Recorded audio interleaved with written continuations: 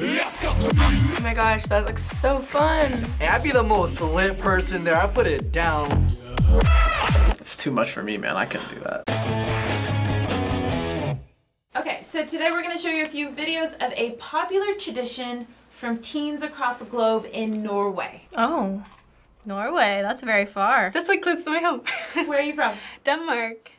Yeah, so I'll probably recognize some of it. Today I want to talk about the Norwegian Russ. For those of you who don't know, What? Russ is a term that is used for people who graduate high school in year 13. What the heck? The whole point of being a Russ is to celebrate the fact that you've finished high school. You've done 13 years of school. I was like their prom, so graduation thing. So the period that you are a Russ is usually the last week of April until the 17th of May. 17th of May month is Norway's national to day, celebrate? so that's the last day you have to celebrate. I sort of know it. In Denmark it's kind of different though. Like we kind of get like this card on our like 13th year, and you decorate it and you put like up like kind of like a school motto. So it's kind of like in America how you get like a senior quote. It's cool to see like what they do in Norway because I actually didn't know it was different. You wear a set of pants like these that I have. They can be Ooh, those are cute. No offense, but I don't know about that fashion trend. Then you also make these silly business cards. This is my one. That's crazy. Kids will just come up to you and ask for your business card. That's so Or interactive. your- What? The kids are usually very sweet and they get super excited to see you. So it kind of feels like you're a celebrity, which Interesting. We don't like dress up or like give out business cards. We just kind of like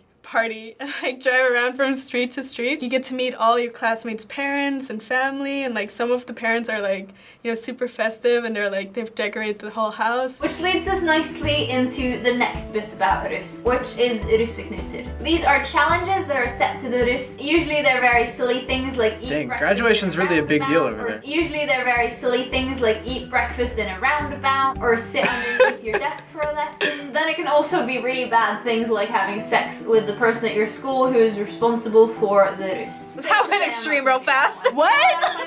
Wait, repeat? What I find the most crazy about the Russ celebration is the buses. Now some people take You say this stuff buses? seriously. They buy buses and they kit them out with loads of equipment, as in stereos and lights Oh. and just party stuff. They pimp it. That sounds fun. That sounds like a lot of work. Like, they decorate the outside of it, and then like 10 to 15 Russ will just go around and party in this bus.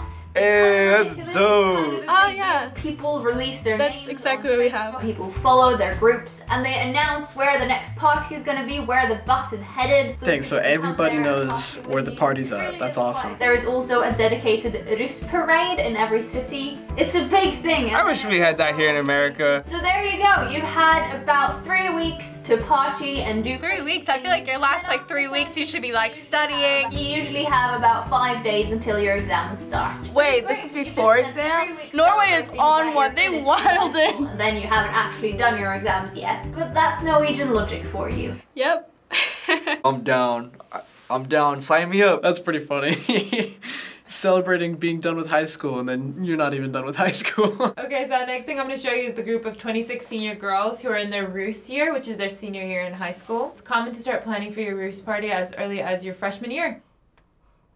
Oh, you have 3 years to party, or to plan a party for 3 weeks? Russetiden vel en tid for å slippe seg løs, for å være dum. To be a little bit stupid. Nah, it's to go wild. That's so smart though, like, you're young. Let yourself be young. Og endelig få feste I bussen med alle jentene, og bare få en syk opplevelse som Oh, that's so cute. Fikser man bussen da, sånn at den blir fin, og så fester man I den bussen I mai.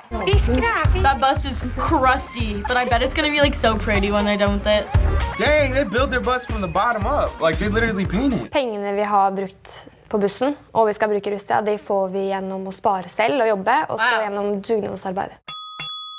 Who pays them? Dugnadene gjorde jo på en måte, det jo en del av det samholdet vi har hatt gjennom alle åra.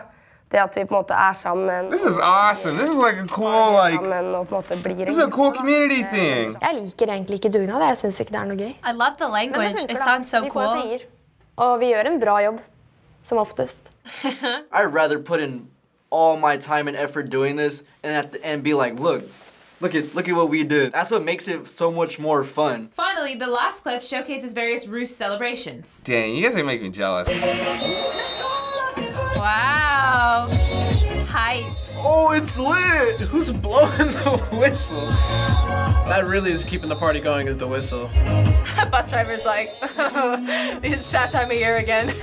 That's huge. Oh my god, the bus is so cute though. Dang! Oh my god, it's like a rave. I can't tell you how many times I've seen that on my Snapchat. Oh, my Danish friends. That looks so fun. 3 weeks of that every night. Holy sh**. It just looks like a giant frat party. That's what it looks like. Hey, and they all have the matching pants. Aw. Damn, that looks fun as hell. That's fun though. It's kind of just like one big last hurrah with like all the kids you grew up with. The buses are so cute, and like to think that they all like spent their time and like painted it together, that's so cute. Hvordan ser det ut? Russenavnet er da Endgame. I love that it like ranges from like very huge buses to like a minivan. Like it's whatever you have, and I think that's what makes it fun. Okay, turn up. They taking shots, they're like 19.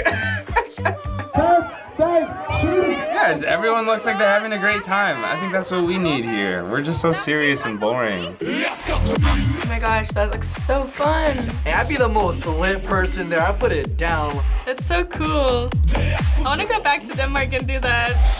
I feel like this could get really unsafe real fast though. It's too much for me, man. I couldn't do that. I went to a Catholic prom, so like we couldn't even like, we were just there like, they're going crazy. I have mixed opinions because like, this is the dumb side of me. I'm like, dude, just getting partying and having fun for 3 weeks. Like, dude, hell yeah.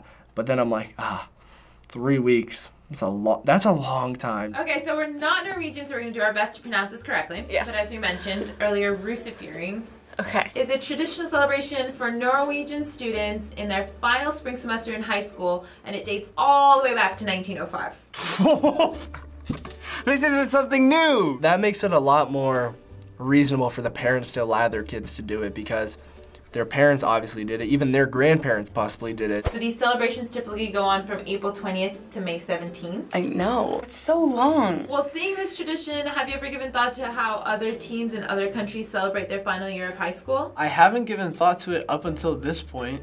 Like, I'm surprised this isn't like a thing here. But I definitely know because of like foreign exchange students, they're more lax about kids having fun. So like the drinking ages are much lower versus like American culture. It's like, it's so totally different. I feel like prom is just like a high school thing everywhere, but I guess not. It's pretty cool to see that because like, you know, like living in America, sometimes it's like living in a bubble. You just assume like everybody else does what you do too. Since I graduated in Denmark, I was like, I kind of want to go see like how high school is like in America. It's kind of similar. It's just not as much like drinking and partying. So one of the main highlights of the celebration is the Russ bus. Yeah. The bus is used by 15 to 25 students, with some reporting the average cost of buying and renovating the bus to be around $116,000. That hurt my stomach. It's common to start planning for your Russ year starting freshman year. If this were a tradition here, do you think this is something you and your peers would be able to organize starting from freshman year, similar to the video we showed you? Yeah, well, the thing is, it costs money to go to college in America, so, you know, a lot of people's parents were like, you know, you could use that money towards your college. People here struggle to have the same friends for like 2 months. So I definitely don't think that anyone in high school could have done that. If it was culturally acceptable to do it, I think it totally would be done in America. Most definitely. I would be the leader if I had to. I would push them like, this is what's gonna happen, because we would have to be the most lit bus. So another aspect of the tradition is the various dares the students complete in order to win these knots that they put on their Russ caps.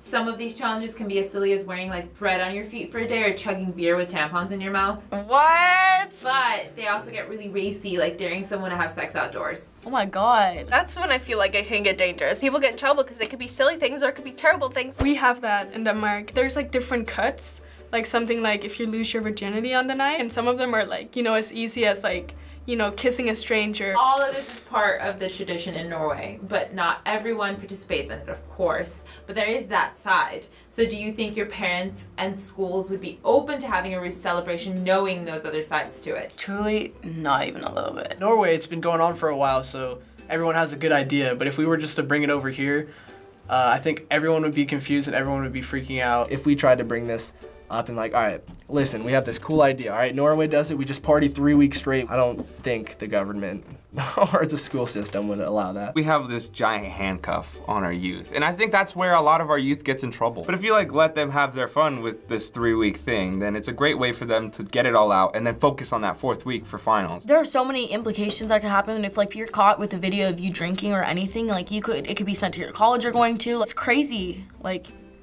that it's acceptable in Norway, and it's just not acceptable here, even though we're just kids and we're doing the same thing, we're the same ages. So finally, the Russ celebrations end on May 17th, so teens in Norway are still partying as we film today. Party on. So if you had the chance, would you rather go to prom or have a Russ party? Russ. Prom's 1 night. Russ is 3 weeks. I'd probably have the Russ party. Russ. I'm going to the Russ in my would-have-been prom suit. I would probably do the Russ party. A Russ party. Just because it's interesting to experience other cultures. I'd rather have a Russ party. I'd probably stick with prom, just because I'm like, this is safe. Russ, because prom is 1 night. I'd rather go ham, 3 weeks of partying. Russ, please. I'd rather spend 116 grand on a nice bus with a bunch of friends, you know, than go to prom, dress nice to be bored. Thanks for watching Teens React, and shout out to Money Team. New episodes every day. Hit the bell so you don't miss a single one. What should we react to next? Let us know down in the comments. And shout out to Savannah Taylor. Bye, guys. Hey guys, we're Two here, producer at FBE. Thanks so much for watching this episode of Teens React. Why not follow us on Twitter? We got some staff reactor Q&As, company announcements, and more. Follow us at FBE. Bye, guys.